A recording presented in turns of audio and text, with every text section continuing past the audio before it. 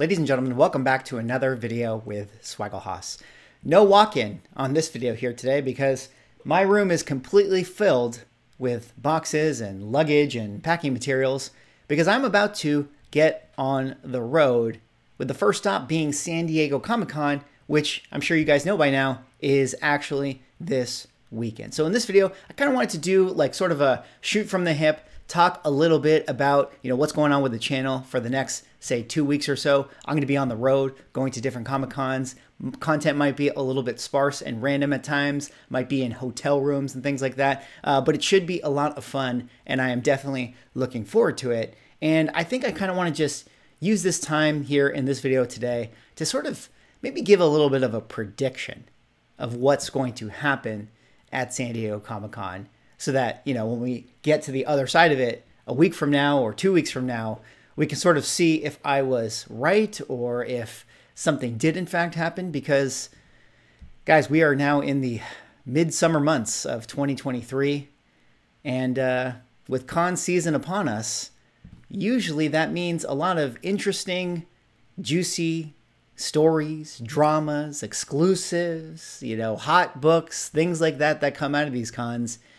And the question is, are we going to see something on the level of Acetate Gate once again? So in this video, I'm going to give you guys my thoughts and my predictions. But before I get into it, if you guys could drop me a like, comment, subscribe if you're enjoying the content, help support the channel, doing those things I appreciate. But let's get into this video here today. Well, San Diego Comic Con, very, very excited about this. Looking forward to it. Obviously, as I've mentioned here on the channel before, no Hall H, no actors, SAG strike. So the announcement side of things is going to be a little bit lackluster. And I think that there is, a lack of enthusiasm going into SDCC this year. I mean, a tempered lack of enthusiasm. Just the other week, or just last weekend, I was at Torpedo Comics Con.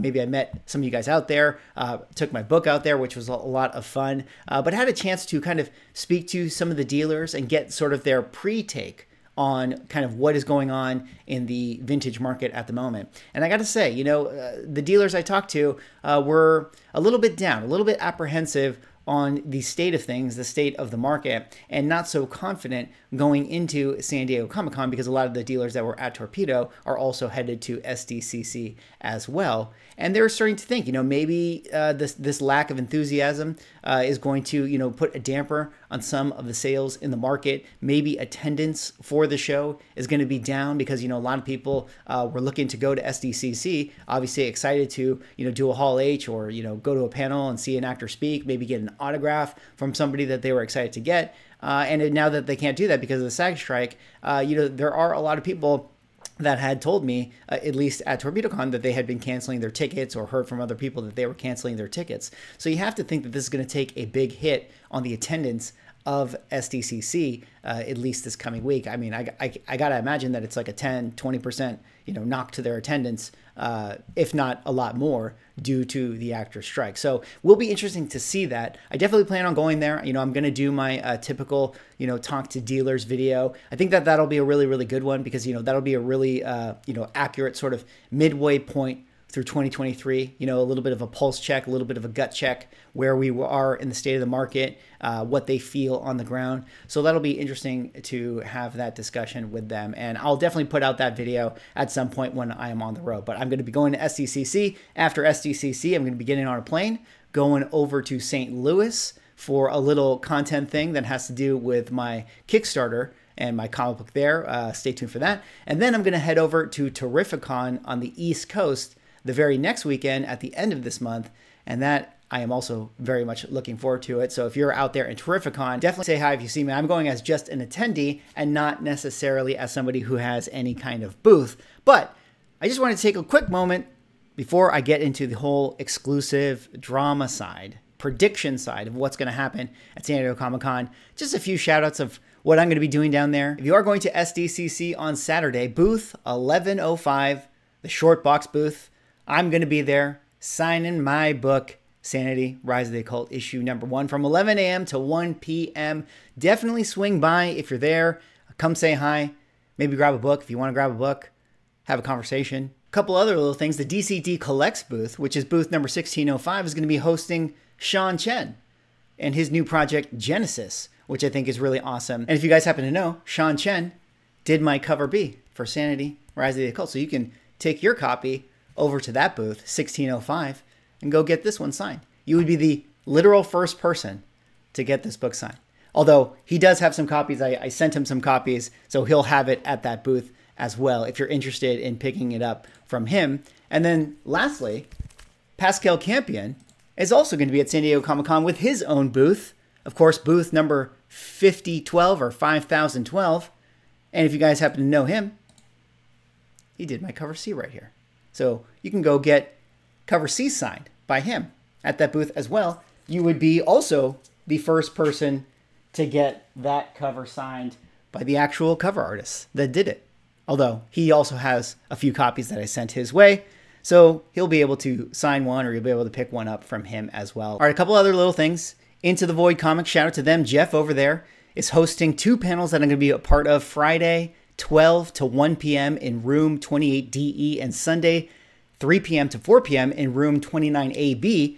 We're going to be having a conversation, comic collecting in today's market.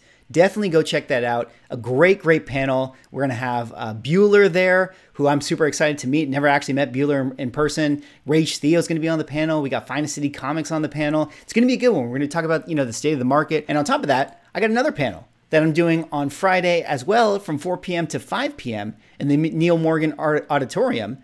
Shout out to Efren from Past Points Comic. We're going to be bringing back our panel from last year, talking about comic book YouTube, how to start a channel, the sort of the world that exists in comic book YouTube, some of the things that we've learned in having this journey. I'm going to be joined by John and Richard from Bronze and Modern Gods, and Ian from the Hood Rat podcast, which is very, very exciting. But okay, those are our little announcements. Of course, had to get those out of the way, so appreciate you guys sitting through. So let's talk about San Diego Comic Con and what it means for the state of the market coming up. I mean, like I said at the beginning of the video, we're not going to be getting the actor announcements. We're not going to be getting, a lot of, oh, this person is cast as this villain and the spec book is going to pop off. But what it feels like we're going to be getting a lot of this year is it feels like exclusives are coming back, guys. Exclusives are coming back in a big, big way, because I feel like there are a lot of people right now in the comic book market looking to make their own book, looking to create their own exclusive. And we're seeing a lot of them at San Diego Comic Con. Now, if you guys happen to remember, I think it was last summer at New York Comic Con. That was when we had like 30, 40, 50 exclusives come out. It was wild. It was wild how many exclusives were coming out at that particular Comic Con. And I think that was sort of the end of the market, the last little ditch effort to kind of capitalize on, the hype around exclusives and things like that. Of course, culminating with the Acetate Gate situation just a con earlier than NYCC. And after NYCC, I would say that the fact that the exclusives didn't really sell too well, or at least that was my understanding of it, it made retailers and people pull back a little bit on creating the exclusive covers at the Comic Cons. And that, of course, was sort of the end of, what we were calling con season. But now it's been basically 8-9 months, and I think people are looking to get back into the swing of doing exclusives overall. And so just want to show you guys, just alone, Boom Studios, I'll just scroll through. Look at how many exclusives they're bringing to the Boom booth. I'm counting over 30 right here. So we're definitely going to be seeing a lot of these books pop up in the market. One of my favorite comic book stores here in SoCal, We Can Be Heroes, they're going to be hosting a bunch of artists at their booth, 1901, and they also have their very own exclusive, Chino XL. And on top of that, shout out to Javon Jordan. If you guys know Javon Jordan, he's going to be down there in booth 5507, the Blue Chip comic. He did an exclusive for Nico of the Blue Chip, which you guys know Nico. I'm always talking to Nico when I do my dealer videos. I'm certainly going to take up a little bit of his time when I'm down there. And he's got his very own exclusive with Javon Jordan doing his signature character. Now, I mention these exclusives and I bring them up, and I'm just kind of giving you guys some awareness to them, because it's my suspicion that something is going to happen at SDCC when we get there.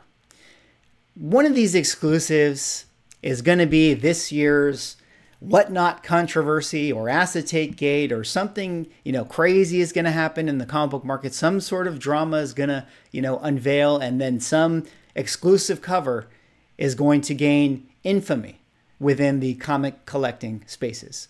And if I had to predict what cover it's going to be, I wouldn't be able to tell you. But what I will tell you is that it's feeling like a lot of controversy is really starting to bubble up around the AI-generated covers.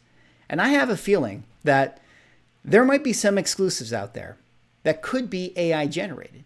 And once we kind of get to the other side of things and people start to find out that this, say, hot book was sold as an AI-generated cover, that might start a lot of controversy in the comic book market.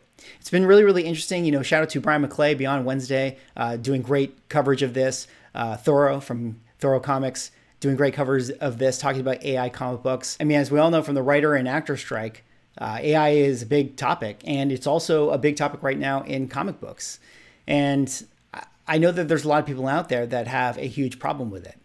It's my opinion that at a certain point, AI is going to take over. The question just is, how do we want it to take over? What's going to be the ethical way for it to take over these creative fields? Will it just be a thing that is a tool that artists use and it helps, service their work? Or is it really going to, replace artists and creators and writers out there? I mean, that's really sort of the big question. But there are AI covers that are being generated right now for exclusives and, retail comics and things like that.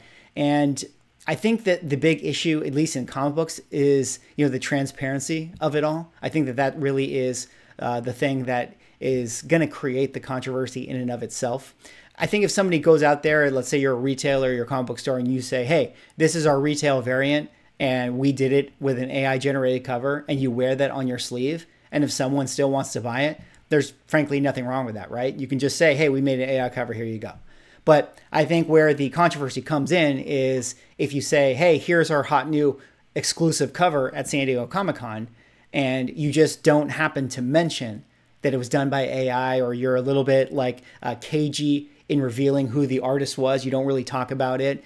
I think that is the issue, because in your heart of hearts, if you're unwilling to admit that this book is AI generated, if you're a little bit apprehensive to wear that on your sleeve, then you yourself know that inherently you feel like you're doing something wrong.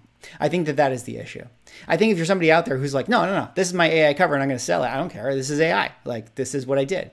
Then by all means do it. You own it. And if people reject it, people don't want the product, then who cares? That's totally fine. But I think if we're being honest with ourselves at this current moment in time, there is this hesitation amongst retailers, artists, creators, and comic book collectors to sort of pick up anything that is labeled as AI generated, or to, proudly say, post on Instagram, hey, check out this comic I picked up. And yes, I know that it's AI, and I'm super, super happy to have it in my comic book collection. I think that there is a little bit of an apprehension for people to be proud of that. And I think that has instinctively to do with the fact that everybody knows that there's something about it that feels a little bit off. So I have a feeling that going into San Diego Comic Con, with the amount of exclusives that are coming out, with the amount of, booths that are bringing their own book, I would say that it's probably pretty likely that a few of those SDCC exclusives are going to be AI generated. It'll be wild to see how the comic book market reacts to that. But we won't know until we get there. Of course, this is why you play the game. We got to actually get to San Diego Comic Con to find out what is going to happen. Well, that is all for this video. That was me just sort of talking about the road to San Diego Comic Con. Again, like I mentioned at the top, I'm going to be on the road, headed down there this weekend. I'm going to be at the con, got the signings, which I'm really, really excited for. I'm bringing my book there, which I'm super, super excited for. Hopefully I meet some of you guys, maybe come up, say hi. I'm going to be doing some of those panels with all those other great comic book content creators. Then I'm headed to St. Louis and then Terrificon after that. So content is going to be a little bit sparse in the next coming weeks or so. I'll try to do some live streams for the hotel. I'll certainly edit my Talk to Dealers video. I think that's one that I'll at least be able to put out while I'm on the road. So look forward to that. And then tomorrow I'm actually going to be releasing the next episode of Swagglecast, which is a conversation with G. Miguel from Shortboxed, the CEO of the company, awesome guy. We had a great conversation, and we actually talked a little bit about AI, except not in the cover generation. We talked about AI grading, which I think is a really interesting topic as well. Anyways, that's all I got for this video. That was my road to SDCC. What do you guys think about what is going to happen here at the con? I mean, no matter what happens, whether it's exclusive drama or announcement drama or spec drama, or even maybe the worst case of all, apathy drama. Maybe we go to San Diego Comic Con and attendance is down, nobody's spending money, nobody cares about comic books. That might be the actual worst case scenario. Anyways, what do you guys think is going to happen at San Diego Comic Con? Are you guys going to any cons this summer? Anyways, thank you all for watching. See you down in SDCC if you're going to be there. Otherwise, I'll see you all in the next video.